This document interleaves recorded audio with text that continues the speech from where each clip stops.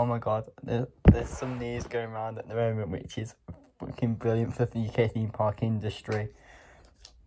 In 1994, we saw the first hypercoaster in the UK being constructed down at up in Blackpool Pleasure Beach.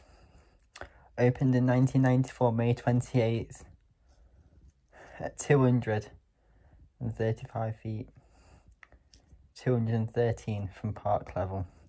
Then just a few years later in the 2000s, Stealth at Thorpe Park was created, the UK's second hypercoaster.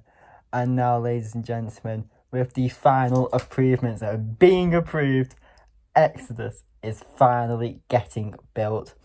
After months and months of battles with the environmental agency, a few weeks ago, literally in the council improvements, after every single person put their hands up, the UK's tallest roller coaster has finally been greenlit.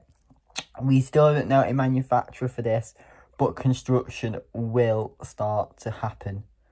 And oh my god, it is fantastic. So it's only going to be a short video of this, but Exodus is coming. It's getting built, and we will see it in 2024. A big up Thorpe Park, and also subscribe.